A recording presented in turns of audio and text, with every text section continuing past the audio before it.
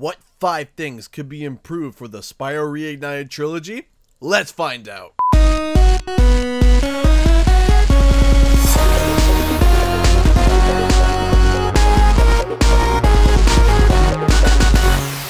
What's up guys, Canadian Guy here, and back with a video talking about the Reignited Trilogy. Now, almost every video I have done, I have sung praises of the Reignited Trilogy. I love just about everything so far. However, with the utmost respect that I have for Toys for Bob and the work that they were doing for Spyro, there are some critiques in areas that I think need to be improved. And I'm not the only one either. I talked with other fellow Spyro tubers, Jordan Fringe, Josh Gaming, Mechanizer8, and a few Spyro Twitter folks, like Spyro Universe and Miss Sadie. I then read a lot of your comments in my comment section and on Twitter, and I think we have put together a small list of critiques that most of us would agree on. However, I need to make it clear that if none of these changes happen, it would not ruin the entire game. These are simply changes that I feel would improve the game overall. Now, I'm going to hit the honorable mention right away before we get into the list. That mention is the music. The reason why I have this here is because a lot of people are split on the music. Some love the little tidbits that we have heard so far, some not so much. But in a previous video that I made, I mentioned the fact that if they were to put in toggleable music to switch between the remaster tracks and the original, that it would make everyone happy. With that out of the way, let's dive into the top 5 critiques for the Spyro Reignited Trilogy. Number 5. The booty swish. Now, some of you might be a tad confused by this. Now, it's not the Norks mooning you. I can't critique them yet because, well, we haven't even seen them. But what we have seen is a flying level and areas where Spyro glides a longer distance. Now, there is a small little detail removed in the remaster that was in the original that was adorable: Spyro's booty swish. While Spyro was flying or gliding, he would have a small booty shake as he flew, and personally, I thought it was kind of cute. But in the Reignited Trilogy, it seems that at the moment they have it kind of removed. Now, this won't ruin the game at all, but I think it's a nice cute little touch if they were able to get back his little booty shake. They have changed animation quite a bit due to fan requests, one of them being Spyro's tail animation as he ran. So if they can adjust this, I think they can somehow incorporate the booty swish into his flight. Number 4. Gem counter. So one of the biggest topics that a lot of people have been talking about is the HUD in the Reignited Trilogy, but more specifically, the gem counter. The look itself looks too two-dimensional, when before it was 3D. The icon for the gem just doesn't look quite right. It looks like they missed the mark a little bit. Also, the gem counter is quite a bit off for me. See, when you grab a gem now, the text does this popping animation that's not quite my cup of tea. It's too cartoony and cheesy.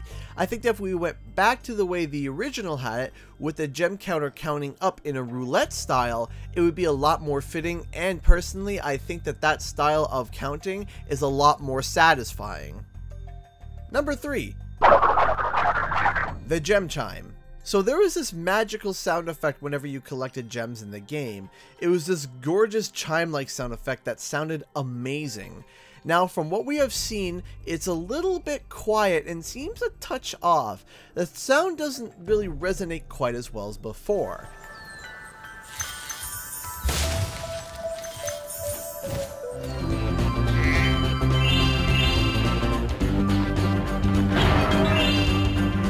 Now, it still sounds really nice, don't get me wrong, so maybe it's simply a volume issue, where all they need to do is turn it up a little bit, but I think it needs a bit more of that magic chime sound that we all know and love.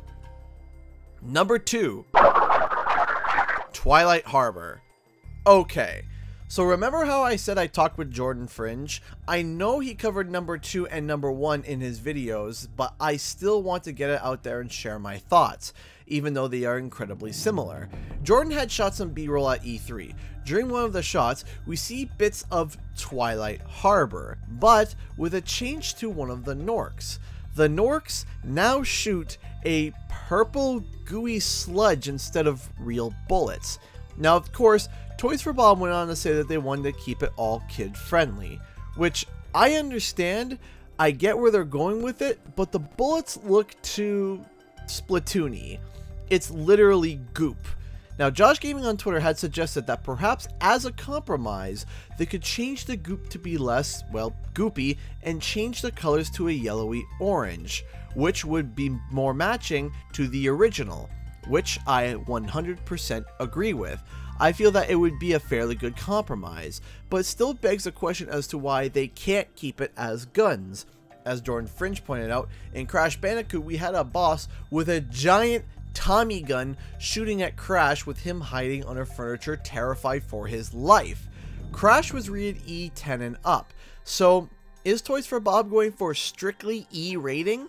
It's possible, but I think there could be compromises made for it to still work, like maybe change it from a Splatoon gun to more of a paintball gun, or make the bullets look more like cannonballs. I think there's a lot of wiggle room here to just keep it at an E rating. Number 1. The Egg Thief. Once again, I know Jordan covered this, but I want to cover it myself and give my thoughts.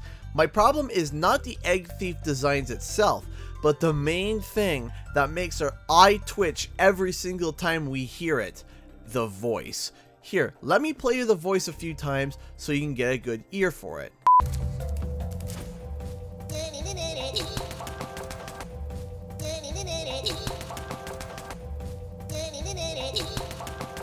Okay, now let's take a listen to the original voice.